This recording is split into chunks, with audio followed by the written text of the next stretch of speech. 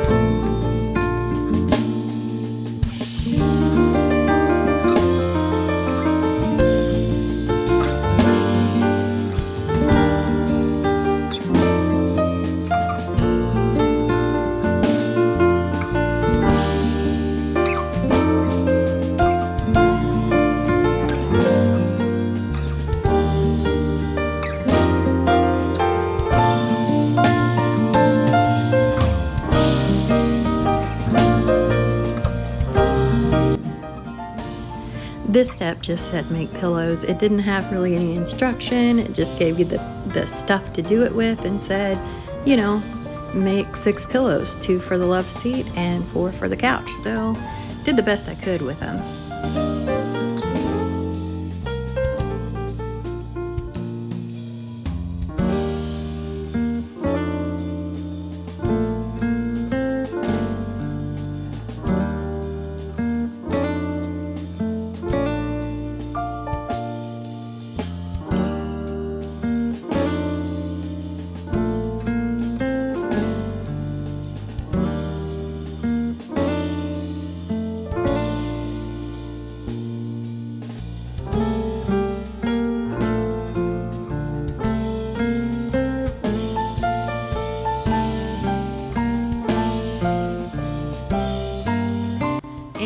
The final look of the couch, the stool there beside it, coffee table, the little love seat, and the TV stand with all the little ditties glued on top of it. That's where we're at so far. See you next time. Bye.